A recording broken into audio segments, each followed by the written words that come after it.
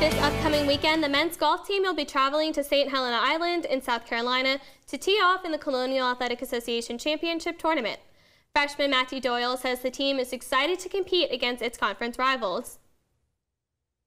Obviously, this is hopefully just the start of our postseason. We've set goals from the beginning of the year, and that started with winning conference championships. So hopefully we can get the job done this week, but we've got some tough competition to beat. The tournament will be held this Sunday the 24th through Tuesday the 26th.